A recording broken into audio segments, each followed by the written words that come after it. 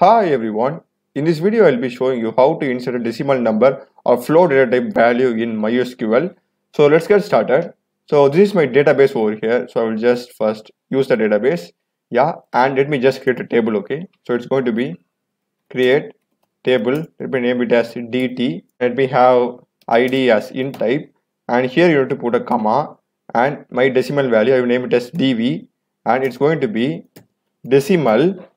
And within bracket we need to pass two parameters, okay?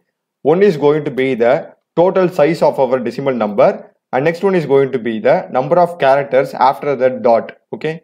So here I will be putting 4 comma 2, okay, which means that our decimal number can be like this.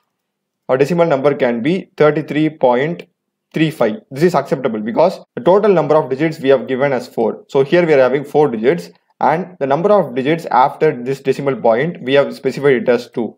So here we are having 2 digits, so this is acceptable. And if we have 3.5 means this is not acceptable in both cases, because we have given as 4, here we are having 5 digits and we were only specified 2 after decimal, but we are having 3 over here. So let me just now run and show you, okay? So this is good. So if I just now select this, yeah, I'm getting a green mark. So I will just insert some values now. Insert dt. I'll just put 1 comma 33.45, something like that. Values over here. So if I just now run it, here you can see I'm getting it inserted. But what if I gave 33.455? Like it will have 5 digits, but we have specified it to be 4. So if I just now run it,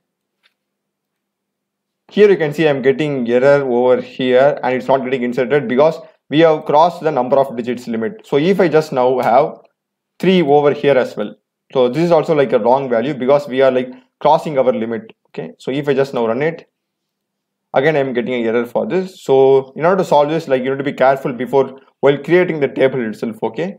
So again, really simple thing, just have a decimal and 2 parameters. First parameter corresponds to the total number of digits in your decimal number, and second parameter is going to be the number of digits after the decimal point. I hope you would have found this video useful. I have also done many other SQL queries, so do check them. Subscribe me. Thanks for watching.